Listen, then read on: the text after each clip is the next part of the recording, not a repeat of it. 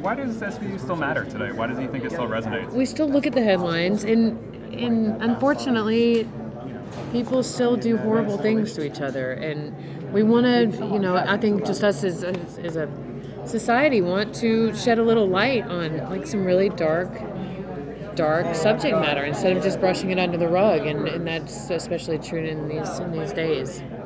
I think it resonates, one, because we do tackle these relevant issues that are in the news, and we kind of can take them and act as a mirror for society in a way. But I think it's also the quality that we bring to these stories, and I think the unsung heroes really of the show are the guest stars, because they come in and they just kill it, and they work so hard, and they get to do such amazing stuff on the show. And I think a lot of the credit goes to the guest stars.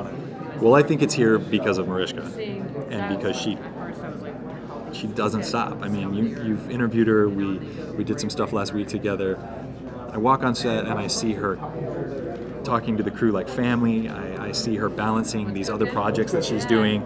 She's a machine. She's incredible. And this show, it matters to her because the people who watch it matter to her, and she understands that, and so she doesn't give up, ever. I think it has another form of entertainment, which is therapy. I think that, when you're doing a show about homicide, well, the victim is dead. With SVU, the victims are still alive. So our fan base, a lot of people that are survivors and been through this stuff in real life. I was not aware of that when I got on the show. I mean, I was in 2 years before people started saying thank you. Thank you for what? Thank you for the show. I'm like, who says that about a television show? Let's say I like the movie, but they won't say thank you.